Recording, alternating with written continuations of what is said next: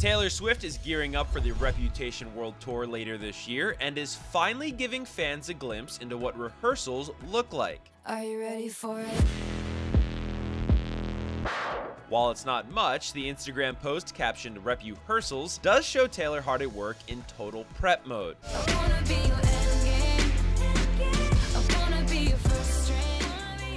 Now, to give you an idea of how much work goes into your favorite pop star's live show, the tour itself doesn't kick off until May 8th in Glendale, Arizona. That's more than 2 months away. So call it what you want, yeah, call it what you want to. After Glendale, Taylor will travel around the United States with dates in the UK, New Zealand, Australia, and Ireland expected to be announced shortly. Reputation debuted at number 1 on the Billboard 200 chart late last year, quickly becoming the best-selling LP of 2017, while also producing the former number 1 hit, Look What You Made Me Do.